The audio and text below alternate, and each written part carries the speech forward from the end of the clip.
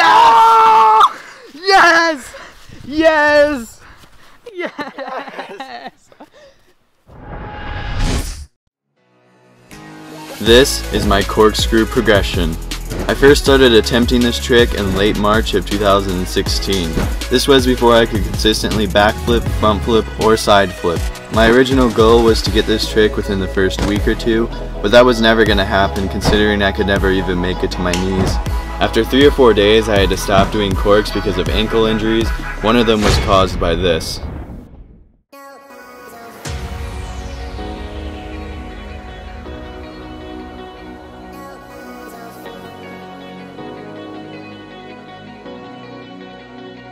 After a few months off of corks, I was ready to start practicing them again. However, since I didn't do a cork for 4 months, I had to restart the learning process. This time I could land a backflip, front flip, and side flip consistently, so it made the fear of this trick a lot less. Looking back, I wasn't quite ready to start attempting this trick yet, but it didn't stop me from trying. My setup for attempting this trick was also a lot better with a mattress and a foam pad. Doing a cork on top of the mattress was a good idea because it gave me height and a softer landing. However, doing them off the ground into the mattress was a bad idea. This is because it forced me to go sideways instead of up, and it also prevented me from kicking much because I would kick the mattress if I actually kicked. By the end of the second day, I was actually able to do it just in grass. Unfortunately, my cork training came to a sudden end when I hurt my ankle severely at an open gym.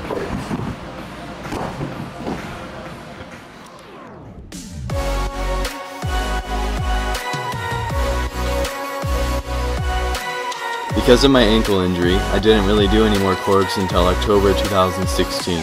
Even though I didn't do any corks in that time that I took off, my corks improved a little bit.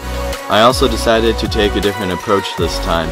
Instead of going into the mattress, I decided to go off of the mattress. The reason for this initially was because I wasn't traveling sideways anymore, but eventually it became that I didn't want to kick the mattress. I made it my goal to practice corks every other day, and I stuck to it for the most part unless it rained or something. Over the course of a couple weeks, my corks started to improve very slowly, mostly with consistency. One time, I had a really good random cork that I almost landed. This caused me to think that traveling sideways was a good thing, so slowly over time I started to travel sideways more. Like I already said, traveling sideways limits the amount of height you can get in the corkscrew. If I would have realized that back then, it would have been great. To make it even worse, I started to attempt corks into the mattress again. One of the largest flaws in my technique at this time was that I wasn't kicking enough. By fixing those two things, I probably would have landed the cork very quickly. One day, after getting tired of my corks not really improving, I decided it would be a good idea to slowly stop using the pads. The thinking behind this is it would get rid of my bad habit of traveling sideways, and I also hoped that it would allow me to get more height with a more natural J-step. I still traveled sideways a lot and I really didn't know how to fix this. Without seeing improvement for the rest of the day, I decided I would take a break until I was better at other flips in hopes that I would be able to get a cork more easily.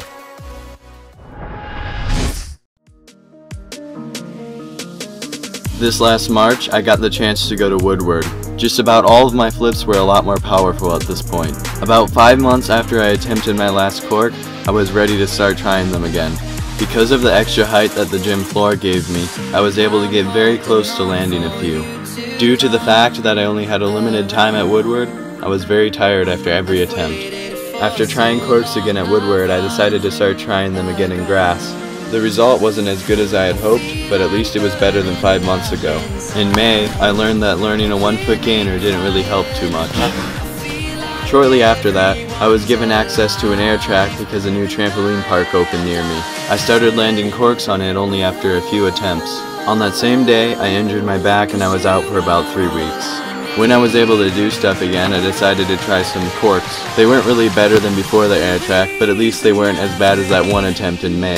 Back on the air track, I could still land corks fairly consistently. After only a few days of being healthy, I re-injured my back. This put me out for another 2 weeks. On July 7th, 2017, I made a goal to land the corkscrew by the end of the summer. In order to reach that goal, I decided that day to start training 1-foot untucked gainers. I was really focusing on kicking, and to my surprise, I actually started to improve a lot.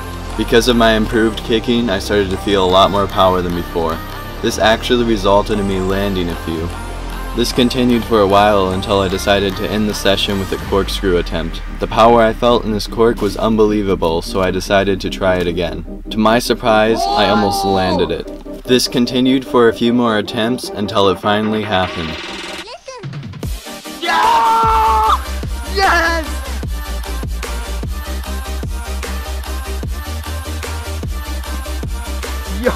I failed over 1,000 times before I finally landed it. Now all that's left is to get it consistent.